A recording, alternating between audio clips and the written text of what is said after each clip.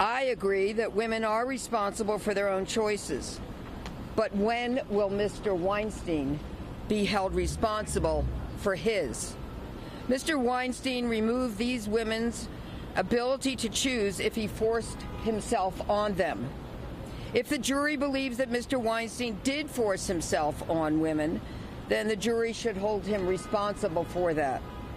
No woman should be shamed into thinking a sexual assault was her fault or her choice. Many accusers allege that Mr. Weinstein lured them to his hotel room under false pretenses, that he wanted to assist them in their careers. I challenge Mr. Weinstein to testify under oath and deny this. I would also like to remind Ms. Rotunno that Mike Tyson was convicted of raping a woman who went to his hotel room.